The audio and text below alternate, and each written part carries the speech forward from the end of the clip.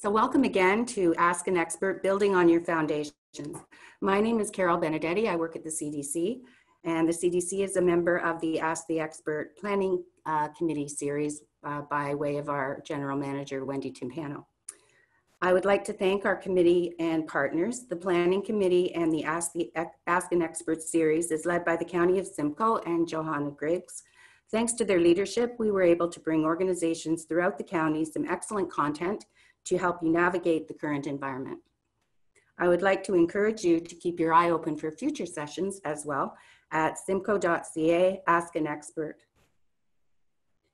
Also, thank you to our regional partners who have assisted with these webinars. Of course, the County of Simcoe, but also the Small Business Center of Barrie, Simcoe County and Orillia, South Georgian Bay Small Business Enterprise Center, Orillia Area CDC, that's us, Nottawasaga Futures, North Simcoe Community Futures Development, and the Center for Business and Economic Development.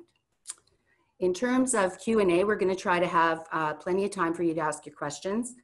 Prior to today, several of you shared questions in advance. These were provided to our guest experts, and many of the responses have been incorporated into their presentations. However, we are hoping to have a few minutes at the end for Q&A, so if you do have questions occurring to you during the presentation, please type them into the chat, and you'll find that chat button at the bottom of your screen. We will address as many questions as we can after the presentation. I just want to now introduce our guest experts. I feel fortunate to have the opportunity to facilitate today's session on such an important topic.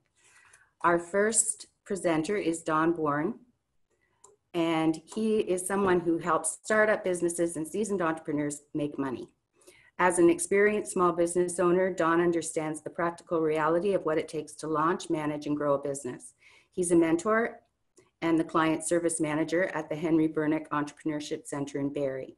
Don is also a business consultant for the South Georgian Bay Small Business Enterprise Center, managing the starter and summer company programs. His volunteer work includes mentoring for Futurepreneur and regional accelerators to support local economic growth in the community. Don delivers and designs workshops that help entrepreneurs build strong foundations for their business models. He believes in turning on the headlights through strategic planning, identifying the challenges and opportunities that lead to successful ventures. Our second presenter today, expert, is Bart Nagel, Ag and Food Entrepreneur. Bart is the general manager and co-founder of the recently launched local farmtodoor.ca.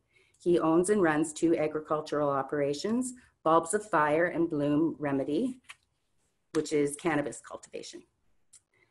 Bart moved to Canada from the Netherlands in 2006, looking for a life in the country.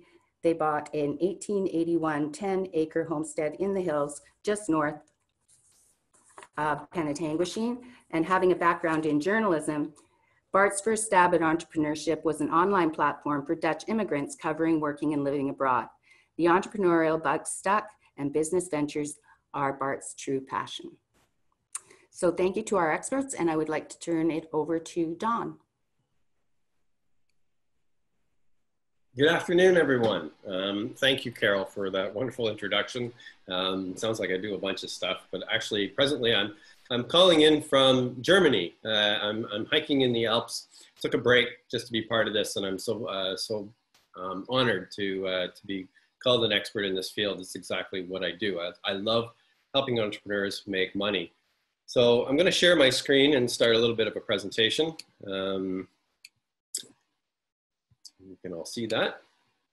So it is Ask the Expert, building on your foundations. And I truly believe as an entrepreneur, there are some very key elements of any business in any sector, in any industry that are foundational. And I'm going to touch upon those before I'm going to let Bart speak. We actually drew straws and I got the short one, so I get to go first tonight. And I've known Bart for quite some time. He's got an amazing story. I'm sure you'll get a lot of information out of that. So as Carol said, I am the client service manager and mentor at the Henry Bernick Center. I own a corporation called Born Principles Incorporated, and I do a lot of work with entrepreneurs, usually at the startup phase, but also at the scaling phase. And right now with COVID, It's an extraordinary circumstance, and trying to work on innovative ideas to help entrepreneurs grow, at least sustain, if not thrive in the economy. And there are some really great stories, and we'll touch upon those as I go through this. So you sent some pre-questions in, and I broke them down into these categories. And as I go through this presentation, I'll weave some of the answers to these questions and how to adapt or pivot and diversify in this extraordinary environment. Your competitive advantage and how to improve it or on it. Consumer confidence, that's a big one right now. People going into stores and you know, being concerned about how things are being handled, etc. Personal experience right now being in Germany, I'm seeing a lot of wonderful things happen here, and I feel very, very safe. And areas that I don't see it is in the public areas, like on the beaches and things like that, which I'm staying away from. But in the stores and that, wearing masks and whatnot has really, I can see that the consumers are confident. We'll talk a little bit more about that. Consumer connections, how to better connect with your customers. And it's something that I really, really believe in. Growth strategies, how to grow in a situation like this. It is possible. Bart has a great story on that, and I'll reinforce it. Online presence, absolutely a must in today's day and age. There's a marketing prof at the college, and he says, if you don't have a website, you're not in business. And I tend to believe that. Online presence isn't just a website, it's all of the social media and other things that you do. And then where should you be spending your marketing dollars, and how should you be spending it? So I always talk about turning on the headlights, and I think right now we're going to talk about turning up the headlights. All of you are seasoned entrepreneurs, you're in business, and you're trying to improve your market share. And really, it's about the business planning. And again, I say it's not about the plan, it's about the planning. You want to make your business more effective, more efficient, and more profitable. And you know what? You really can't do that unless, well, to do it well, what you really need to is know your customer. And I'm going to ask all of you, you know, how well do you, it's rhetorical, obviously, because we don't have a two-way conversation, but how well do you know your customer? How intimately do you know them?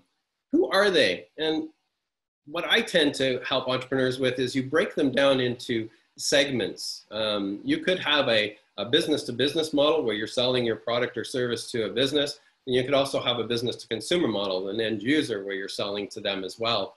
And you want to be able to identify them at such a granular level to be able to connect with them and grow and understand what it is that they need and want. I suggest creating an avatar. In some of the classes that I teach, I get the students to actually cut out a picture from a magazine or take it from online of their ideal or perfect customer. Who is that person? Give them a name, give them a persona. You may have heard that in the entrepreneurial world, is your customer persona. And I challenge all of you, as I would any entrepreneur, is to list at least 50 attributes, 50 characteristics of these entrepreneurs, or sorry, of these customers. Who are they? What do they read? What do they do? What influences them? Get to know them so intimately, and I call it getting surgical. Know them at that level so that you can reach out to them, talk to them in their language, offer them products, services, value adds that they need and want, and to grow your business and to not just survive, but actually thrive. The best way to do this, get into their shoes. Take a look at it from their perspective, your business, your industry, excuse me, how do they see it? Not how you see it. You're biased, you're in it, you're the entrepreneur, you're the one creating that product or service. Try to take yourself away from that and look at it from their perspective. Ask them questions. Why is it that they do things that they do? And what influences their decisions? And the better you understand that, again, the easier it is to grow your business. The second part of foundational planning is the value proposition. And this is kind of a chicken or egg. You get the customer on one side and the value proposition on the other side. And I do a program called Further Faster. And we kind of bounce this around. We've gone both ways. We've started with customer discovery, and then we've gone to value proposition. It really doesn't matter. They're both absolutely critical foundations that hold, they're pillars that hold up your business. So what is your value proposition? What is a value proposition? It's a statement. It's what engages the customer. It helps communicate how you're going to improve their life. Whether it's a landscape person that's going to cut the grass, what really are they doing? They're not just cutting the grass. They're creating this outdoor living space that you can go out and enjoy, and so that you have the time and it's well manicured and you feel good about it. And I actually had a client that their front page on their website was a woman and her daughter, about 9 years old, in a white dresses, rolling on the perfectly manicured lawn with big smiles on their face. And that was what he did for people. And so that is really, in essence, a value proposition. It could be depicted by a picture as well. It helps them to recognize why they should choose you. You had a question about competitive benefit or competitive advantage. We'll use that example with the landscape person, the person cutting the grass. The typified advertisement is someone pushing a lawnmower, whereas on your website or on the website of this individual, they had these two people just having a great time and enjoying life on this perfectly manicured lawn. He got so much business and so many good remarks because he engaged them, and it said, this is why you want to choose us. It's because we care about you, and this is what we're going to do. And that picture just said everything, but you really want the statement. This is something that a lot of us kind of don't really think about. Crazy busy decision makers don't care about what you're selling. They care about what it does for them. That's the value proposition. That's the thing that's on the front page of your marketing material, how you're going to make their life better and why they would choose you.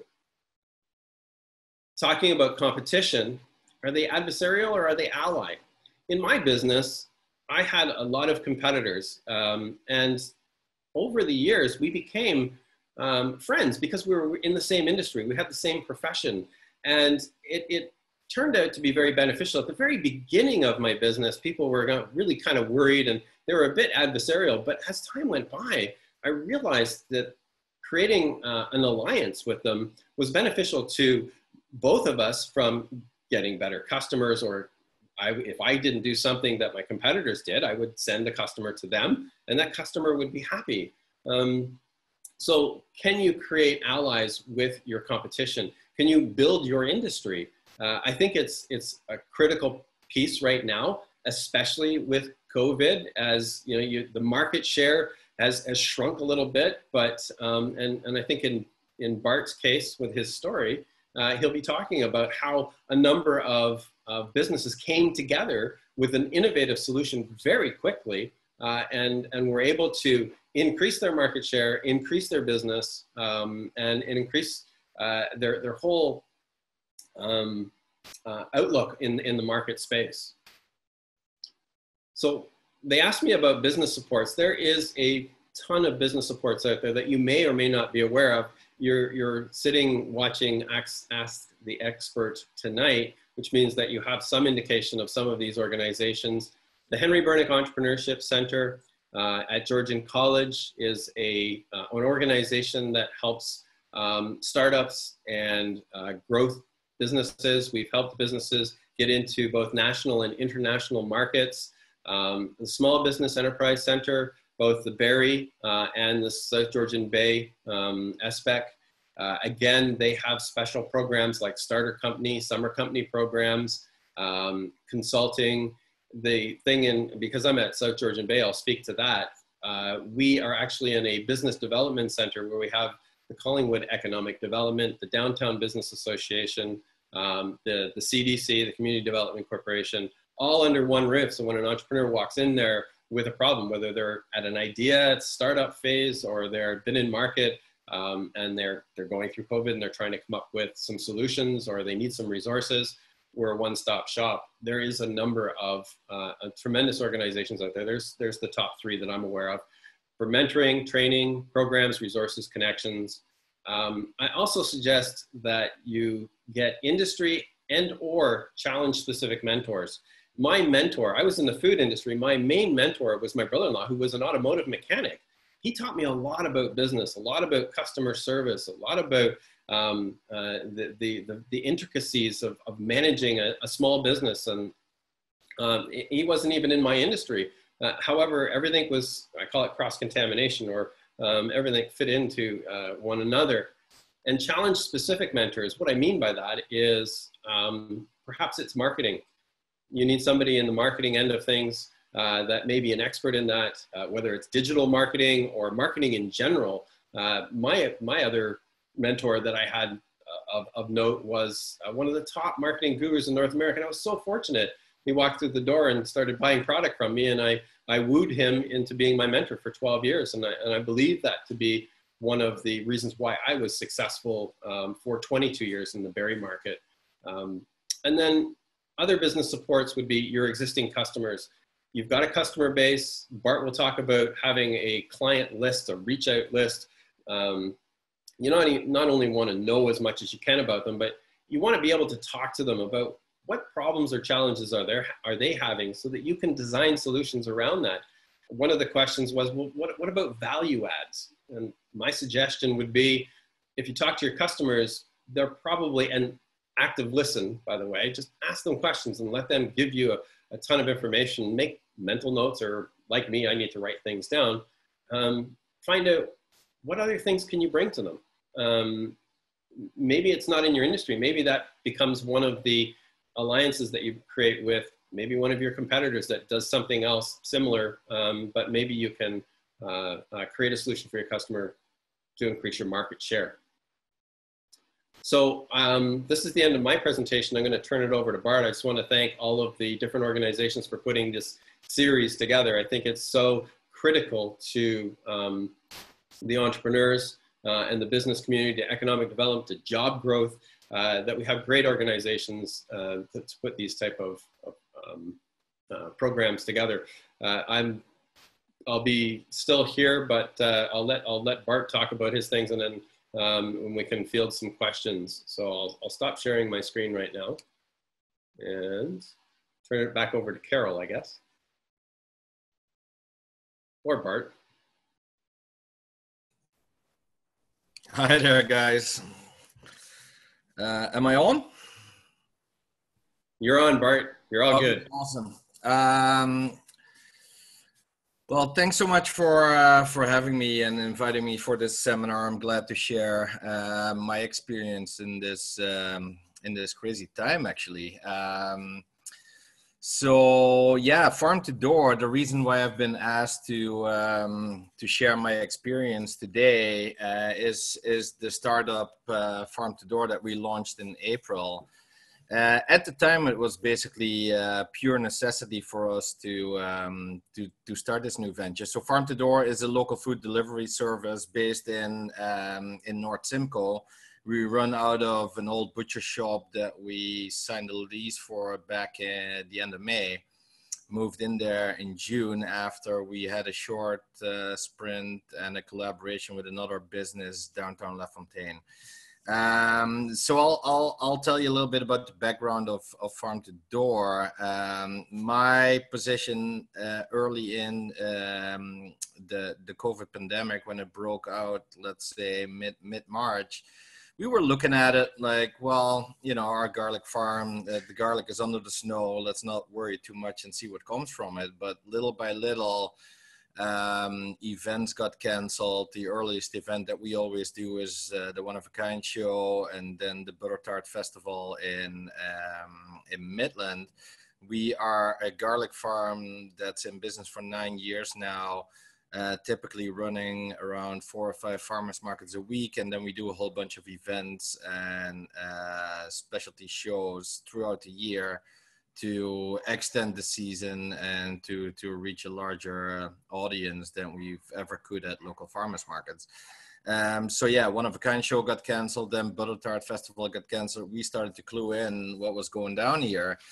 And basically we've built a local food business that thrives around busy places. The more people, the more money we made, and basically that was all in jeopardy. At the same time, we saw a lot of companies, local food companies, that had to shut down, grasping at the opportunity of delivery, which is, like when we had the same problem. You can't go to your customer, or your customer cannot come to you. You might consider the opportunity to go to them, and make some money that way. What we quickly saw, and this is where the collaboration came in. Friends of mine at Bellroots Farms, we are currently business partners in Farm to Door, were doing that exact delivery and reached their audience pretty quickly, but it was like small scale. But found out that it brings in some money where you would otherwise not have access to it, but it's not all that profitable. And in the answer that we came up with is partnering up and trying to get as many local producers on one shop stop online store, through which we would then assemble orders, take orders online, and deliver them to people's doors. Creating much heightened access to local food in a time where it was fairly non-existent. It was April, and April is not typically local food season. It's when Bulbs of Fire would typically start looking at, how do we kickstart the wholesale year? It wouldn't exactly be peak season. Anyway, so this idea came up early April, and within 3 weeks we launched our web store, and we've been profitable from day one. We added a location in Aurelia in July, and we opened a retail store at the location we were at in North Simcoe in Perkinsfield at Palm Beach Road. So the growth has been incredible, and the support of the community has been incredible. I remember the early day, 4 months ago, not that long ago actually, where people were literally like cheering us on and thumbs up through the windows when we showed up with their delivery, their order, their food that they paid for. And it was literally that heartwarming to receive that community support. But it also told us a lot about what was going on.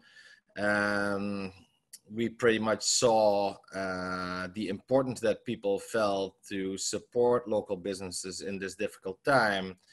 And we also saw how much local food is actually appreciated when you make it super easy.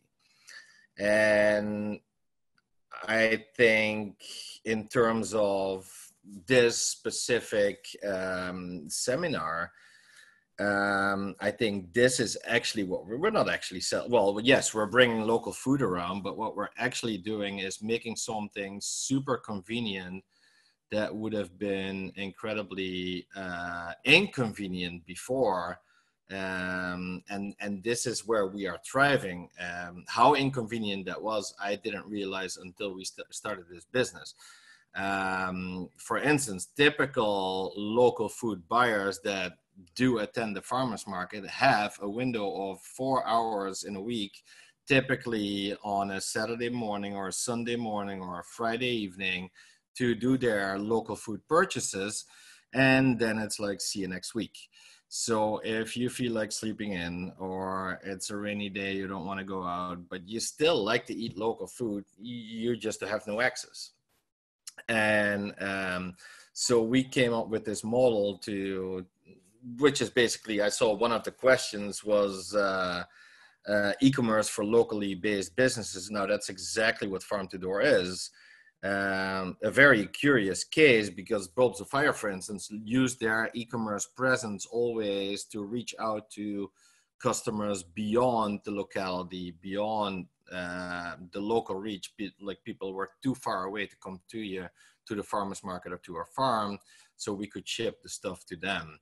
Now we're using that very same model to reach a local clientele, but they have the convenience of ordering 24/7. We see orders coming in at like 1:30 at night, or 9:30 p.m. after any other store, especially sort of the high-end gourmet stores that carry our stuff, would have been closed. And then we bring it to them 3 times a week, so the accessibility was incredibly increased, and the frequency of the ability to obtain these local food items was very much increased as well. Now, on top of that, we opened this local food store, which does really, really well actually, and so having the store and the online delivery system is again increased convenience.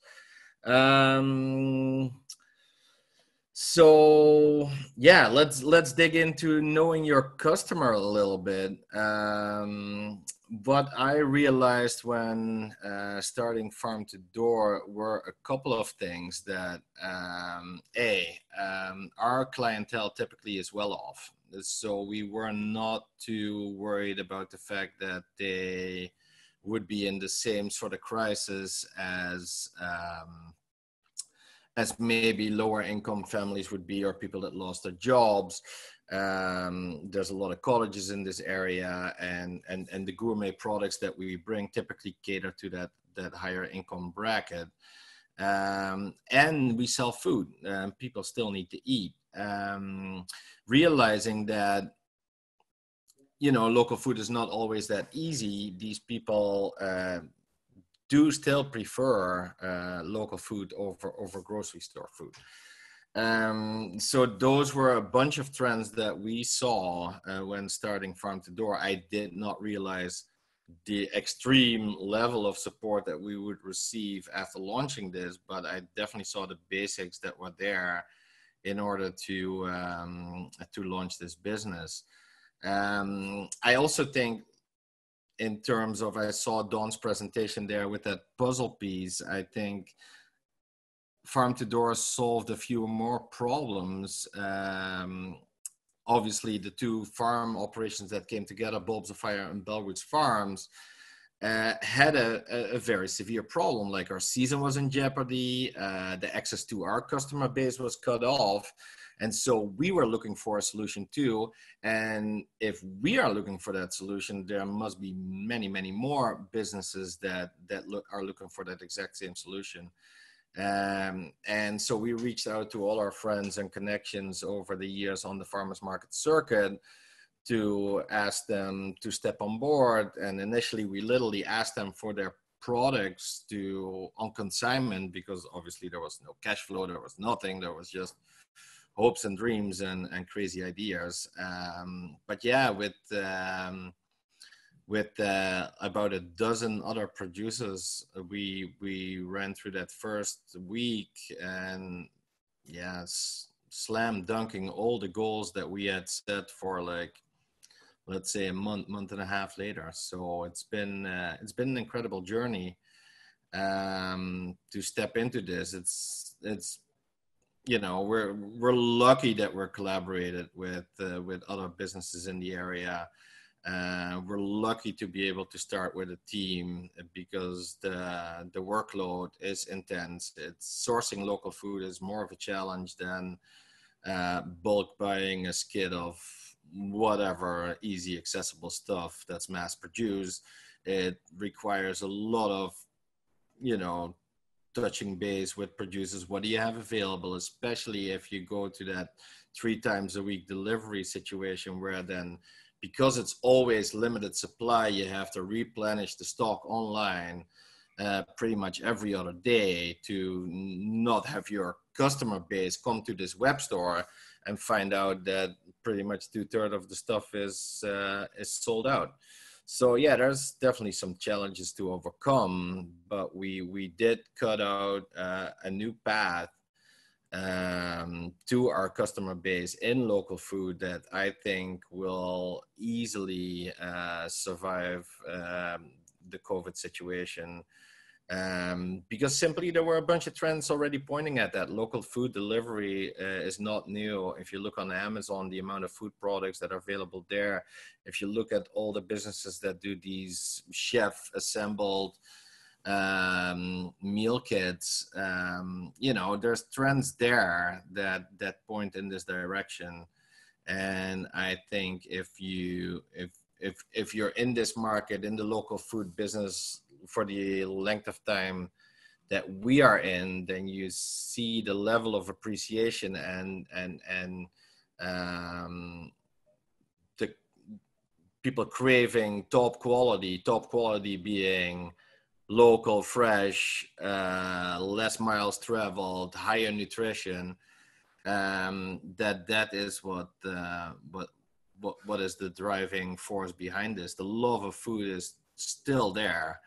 I don't think it ever even diminished. It just, we as a local food movement only clued in to the current buying habits that require a much more elevated service level and convenience level than the 4 hours a week at the farmers market. With that, I'll hand it over to Dawn or one of the moderators for questions. If there are any topics you want me to touch upon, please fire away. You know what I like about that, Bart, is it's not just a success story for the consumers, but it's a success story for the farmers and the local businesses. It's a double-edged win-win solution. It was innovative, and I always say the event is the catalyst for change. And I want to point out to everybody here is Bart is he's a gregarious personality, but he's as humble pie could be. You know, he talks about, you know, how he just kind of flew by the seat of his pants. It's not really accurate, and I'm gonna put him on the spot here for a moment, because if you were to ask Bart who his customer is, I bet you he could tell you exactly who that customer is, both the small business and the end user. And so don't be so humble, will you? Yeah, I think that we go back to those foundational aspects, and you talked about the value that you were bringing to not just the consumers that wanted farm fresh, local, good produce, but the farmers that were in this COVID situation. And I look at some of these questions. I think the first one was, how can a tourism business pivot during COVID and stay open and stay profitable? You know, a tourism-based business is going to be a real challenge, because you're going to get people coming together. And what I'm seeing here in Germany is really unique. I was in a cable car the day before yesterday, going 2,000 meters up in an Alp, and they had all of the protocols in place with masks and sanitizers and everything else. And they may be doing a little less business turnover amount of people, but they're doing really good quality type of business. People are going up there and wanting to experience. I think tourism, you do have an ability to put procedures in place that are going to make consumer confidence, make them feel well. You know, you go to farmers markets, and there's going to be some people that don't want to go into a public place. And so Bart, you created a solution around that. And I think tourism can do the same thing. I don't know if you want to add anything to that one, Bart.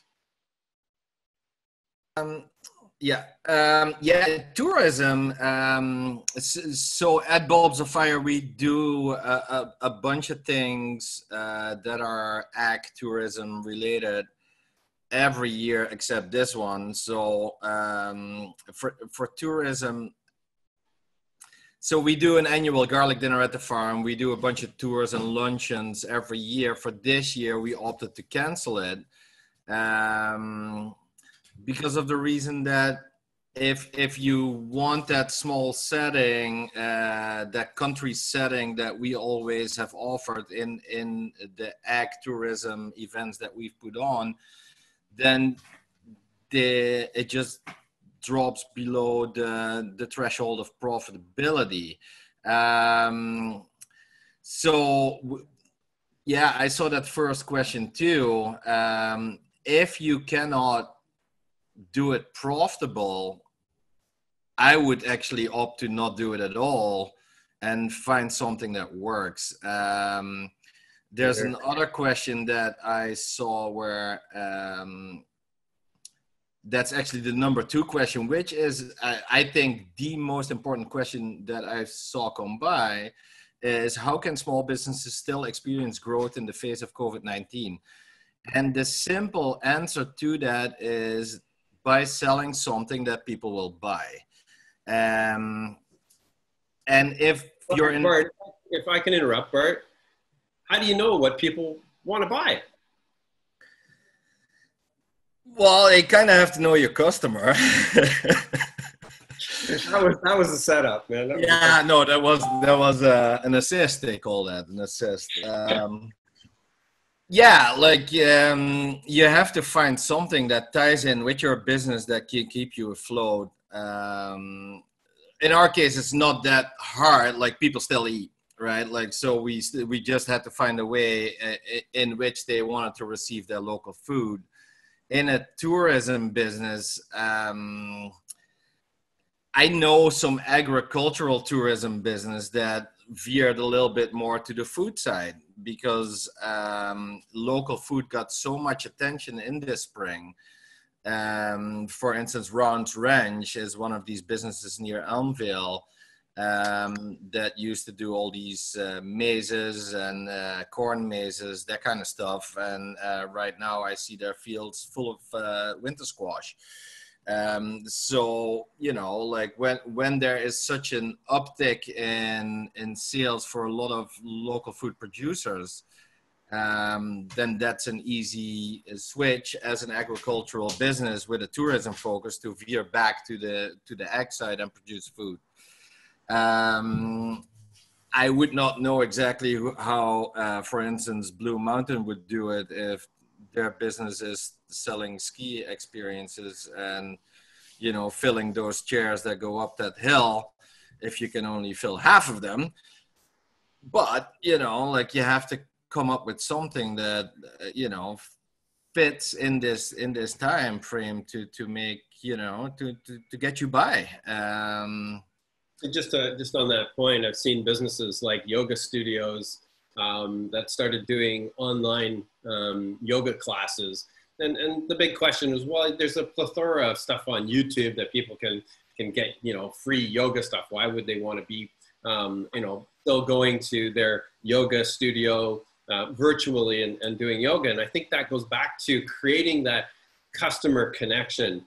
You know your customers, having that conversation. You know, I go out into the market space, and Bulbs of Fire, Bart Nagel and your wife, and even your kids, people speak very highly of you because you've made that connection. And I know that when I go to the Berry Farmers Market, or pre-COVID, I owned a bakery called Shea Berry Bakery. And I still walk into the Berry Farmers Market, and a lot of my customers still go to the Berry Farmers Market, or my past customers, I say, and they say, Shea Don, where's the butter tarts? You know, that connection is absolutely critical. So you might be able to offer something virtually to augment or value add, because you've created that connection or that relationship with your customer. Much like you, Bart, when I see you at what is it, the One of a Kind show, you know, there's tens of thousands of people going through that venue, but people recognize you because you've created that connection, that relationship. And I think that's a critical piece. So even Blue Mountain, I'm sure that they have connections, and they'll come up with some you know, strategies. But you're right, they're probably going to be at half speed with regards. And I think that's just the nature of the beast. And that's where we go from survive. Can you thrive? If you come up with some other opportunities, and you can't do that unless you know your customer. Yeah, absolutely.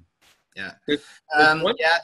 Yeah. That connection is definitely true. And especially a friend of mine actually has a yoga studio, which I've been attending over the years. They switched to a lot of online stuff. Right now, they're running at half speed too because they need to do social distancing in those yoga studios. But yeah, it's all about that connection.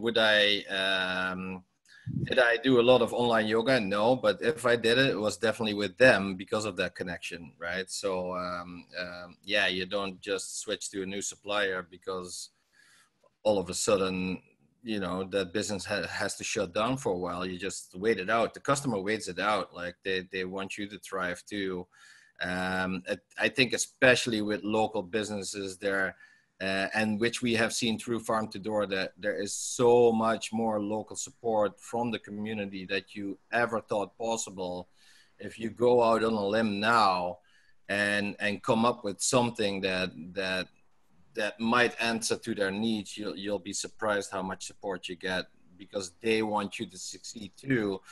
Everybody realizes that if we do not buy local now or support all these businesses, they might not be there in a year. And what does Main Street look like then? Something I don't really want to think about. And customers definitely realize that right now.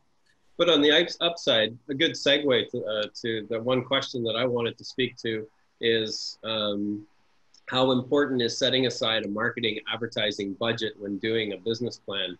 And again, COVID-19, how much money should you be putting aside for marketing and advertising?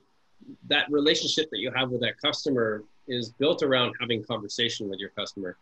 Bart, you have a mailing list that you send constant messages to your customer, more personalized, if you will, because it's coming directly to their inbox and they've accepted that on top of your social media and other online presence. And I think a lot of businesses that do that and do it well are creating that connection and building those relationships. They're talking specifically to them.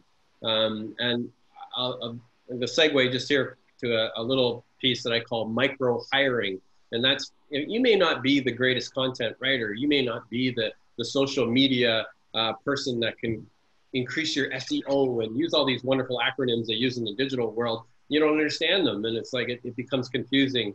However, micro hiring somebody to do that for you at this particular time fits into that marketing budget. Just a short little, very quick story. In 1992, my business experienced a downturn in the marketplace globally and regionally. The city of Barrie lost two very large employers. I was at the top of the food chain, and my marketing mentor turned around and he says, "I want you to triple your marketing budget."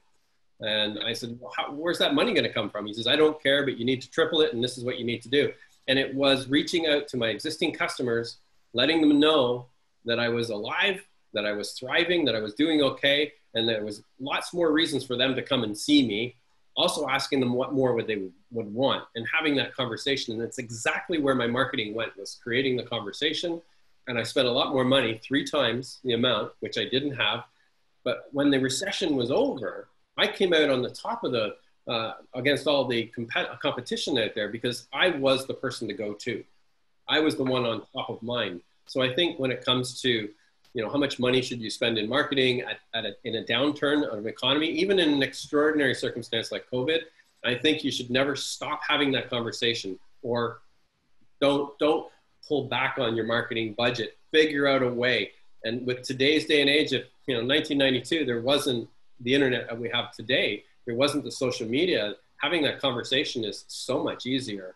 But it has to be relevant content. It has to be revolved around what is it that the customer needs, wants, values, what can they afford? Have that conversation, and you're gonna be okay. I think you'd be okay. And it doesn't matter if it's the tourism industry or ag industry or a service industry. I think it's all the same. Yeah. I think marketing now is incredibly important, and especially when we're now in the situation with social distancing and the stores ask for face masking, and a lot of people don't like it, so they like to stay home more. So your online tools to do so are pretty much your go-to, and all these apps that we are currently using in our online business, like Shopify, MailChimp, Facebook advertising, they all give you incredible data on what works and what doesn't work. And pretty much the moment you've sent it out, you know, at the end of the day, you can look at like, how well did my email do? Like, how much money did we make with this email? How well did this new product do that we pitched today? And so you slowly learn to tune in to your customer needs. I think pretty much every business venture you step in is a clean slate, and you have to start learning from day one. For Farm to Door too, we stepped in, we knew a bunch of things, but you also go like, hey, we have a lot to tune in and a lot to catch on to right now. To give you the simplest example that we're trying to solve, in our retail store, we do about half the average purchase value of what we do online. And so then we figured, hey, you know what, like there's only so much people can carry in their hands, so let's provide some shopping baskets. And we bought a bunch of shopping baskets and set them in different spots in the store. And it turns out that people really don't like to pick up shopping baskets. So now we've got to figure out how to direct them to pick up these shopping baskets in order for them to put more stuff in their baskets in order for our average purchase value to go up.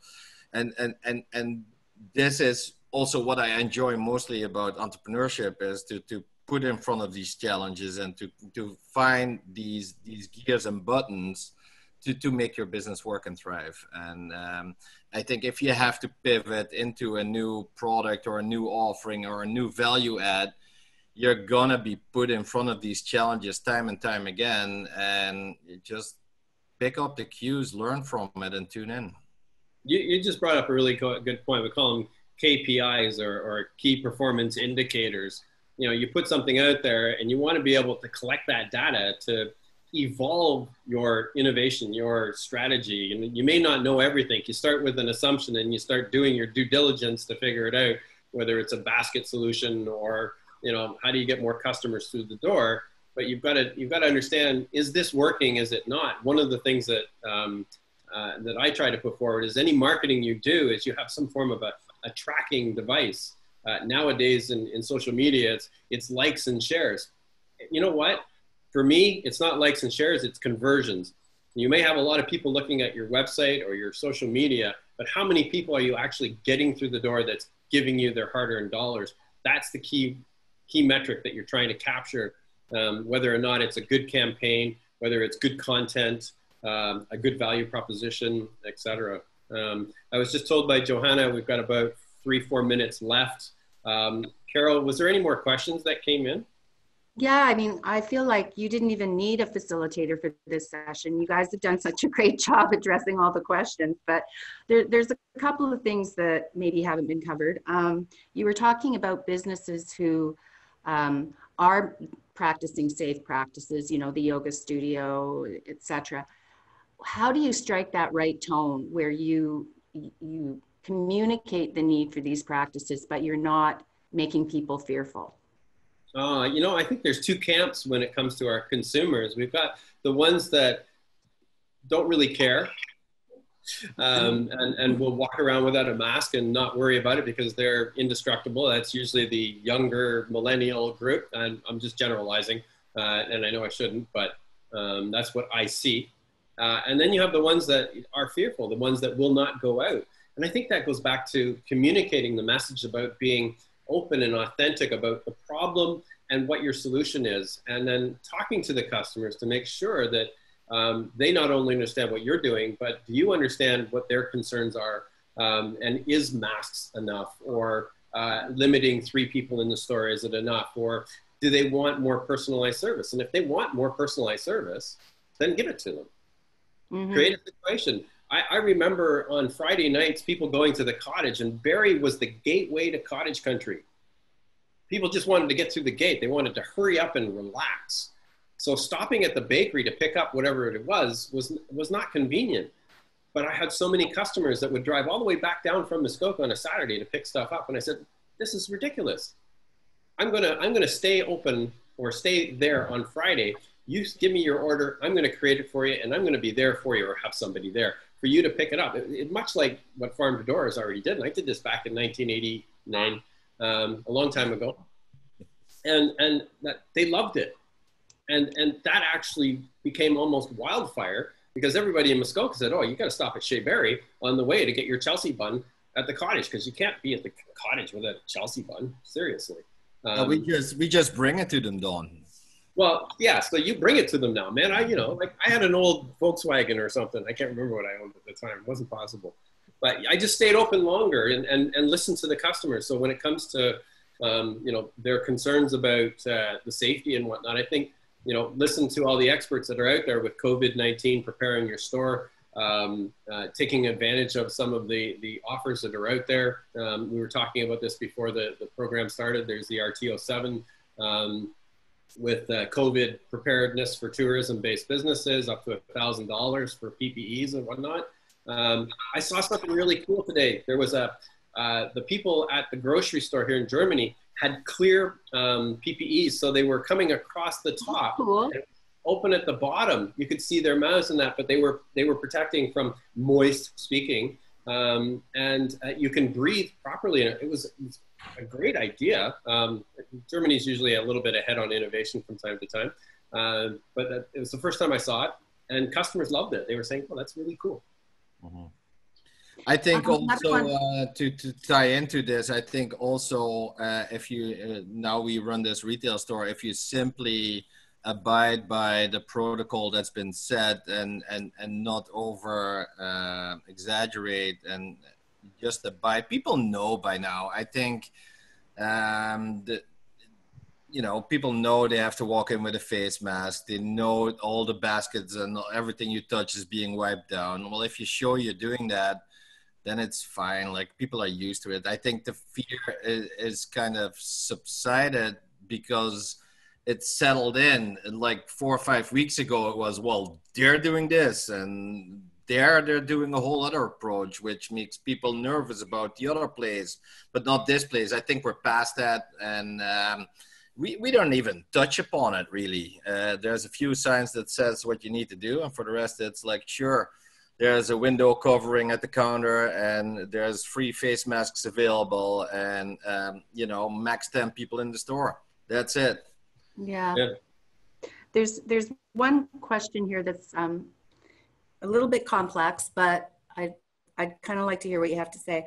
How can I diversify and look at new offerings, revenue streams, and still maintain a focus on my core offerings? What key factors should I consider when looking to diversify?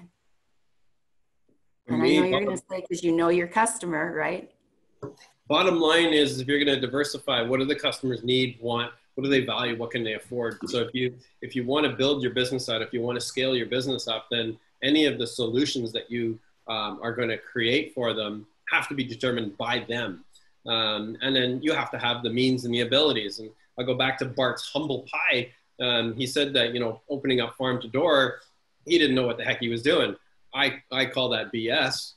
I've seen him start up his Bulbs of Fire and Bloom. I've seen him in the market space. And all of those were transferable skills. So he had the means to do what farm to door, the solution was, because he had all that experience in the back. And I think entrepreneurs have a lot of experience. All they need to do is figure out what the customer needs and then create that solution for them. Look at, there's a manufacturing tooling place in Oro, and the name is escaping me. But when COVID started, they retooled their whole shop and started making PPEs. And it was a tremendous success because they were adaptive and they were listening to the market space. And RVH needed PPAs and a lot of the frontline workers needed them. And they saw, hey, well, we can retool. We can still do our normal line, which is not going to be all that needed right now in this economy, but we can retool and diversify and create something else. I think Napoleon Stoves is another one that diversified their product line. It's what do the customers need and want? Bart? Yeah, there's a few of my entrepreneurial connections that have switched to there, and but they obviously had the opportunity to switch to like very obvious COVID needs, like BD's Distillery switched to hand sanitizer. One of my farmers market friends baggy. She always makes these lounge pants and baggy pants, and she switched to like making face masks, and you know, and is still at the farmers market, and is probably still going to do one of a kind with exactly that product, where we just had to step back. So like, there's I think there's many opportunities if you're open to them and open to like either parking or putting what you're currently doing on a slow burner, and finding other avenues that may answer better to the current demands that are out there. Look at your competitors as well. See what they're doing. Some of the solutions that they may be one step ahead of you, but can you follow on their coattails? Maybe you can do something better. Just a short story. The city of Barrie grew very quickly. It was the fastest growing community in Canada for about 12 years straight. And I saw recessions, I saw growth. It was interesting, but we went from what I call geriatric farmer demographic to a bedroom community of Toronto, which was a completely different demographic, different needs and wants. And my business needed to pivot. I just kept asking the customers, what do you want? My product line in year 17 looked completely different than it was in year 5 as it evolved. And I diversified my line.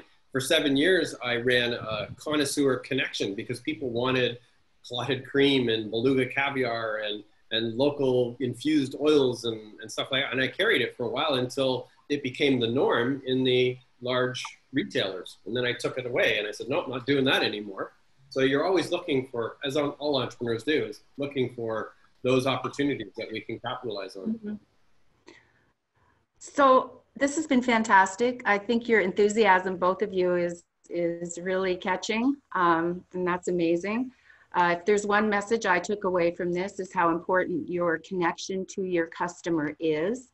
Maybe when you're super crazy busy, you don't have as much time to nurture that connection as you could. So maybe now's an opportunity to take advantage of the extra time that you have and really concentrate on that. So I thank Carol, you so much for all the information. Carol, I just want to add to that just for a moment. I got to tell you that it is a great time to open a business and build a business and evolve your business, because you can take that time to do the due diligence that's absolutely so critical in building strong foundations, because you can't build a house on no foundations, and the same thing goes for business. That's right. Excellent. So thank you again to our two experts, Don Bourne and Bart Nagel. That was fantastic, guys. I want to thank everyone else for attending. A couple of things to note just before we close the session. We're going to be sending a survey out by email along with the recording of the session, so keep an eye open for that. If you're interested in hearing from more experts, the information about the series again can be found at simcoe.ca/ask-an-expert. Thank you to the County of Simcoe and all of the partners involved. Wishing everyone a fantastic rest of the day, or in Don's case, evening. And take care and stay safe.